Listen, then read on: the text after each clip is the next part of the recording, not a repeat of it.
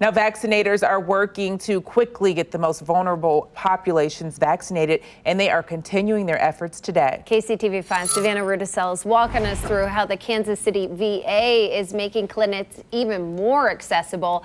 Savannah, so what's new with the vaccination process? Yeah, Jenny, here at the Kansas City VA, they're opening it up to walk-ins. So any person of any age that's enrolled in VA healthcare is welcome to just walk into any of their vaccination events. They've got one going on today, and they're hoping to get about 600 people that first dose of the vaccine. Now, we're joined here this morning here at the Kansas City VA with Angela Ottman. She's one of the assistant directors here. Angela, thank you so much for joining us here this morning. Can you tell us a little bit about how active these clinics have been, how popular they've been? Very popular. So the minute that a vaccine hits the news stories, we have veterans that start calling in to make their appointments. We're very lucky today that we have availability for 500 walk-ins. We have appointments starting at 8:30, when we ask walk-ins to start coming in around 9:30, and we'll take them up to 2:30 today.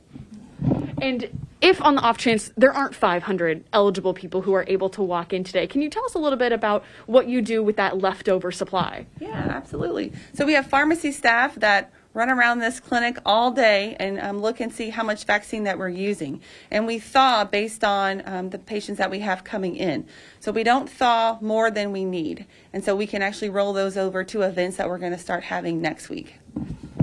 And we were talking a little bit earlier, too, about how great it is that it's as convenient as can be while it's here. But what are you doing as far as outreach goes? For the people who you serve who can't quite get to the Honor Annex here, what do you guys have planned for them? Sure. So we've had a couple of different community events up until this point. Next week, we're hoping to have another large one toward the end of the week.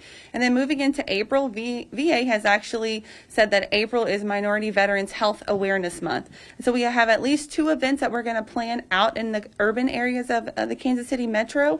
We may even do a bus tour, kind of like rock stars do, 5 cities, 1 day, that sort of thing. So we can get out to those communities that aren't able to bus in, or maybe they're not on a bus route, in order to get the vaccine out to everyone. You guys are just about as popular as rock stars right now with the supply of vaccine that you have. Absolutely. And then for any eligible veteran, you're welcome and encouraged to call the VA either to see how many appointments they have available or get yourself on a list for the next upcoming clinics. And that number is 816-922-2619. And reporting live here in Kansas City, Savannah Rudisell, KCTV5 News. They're definitely rock stars. Love that they're thawing the vaccine so none of it is going to waste. That's exactly what I was going to point out. Yeah. So they're doing it as it's needed. Thanks, Savannah.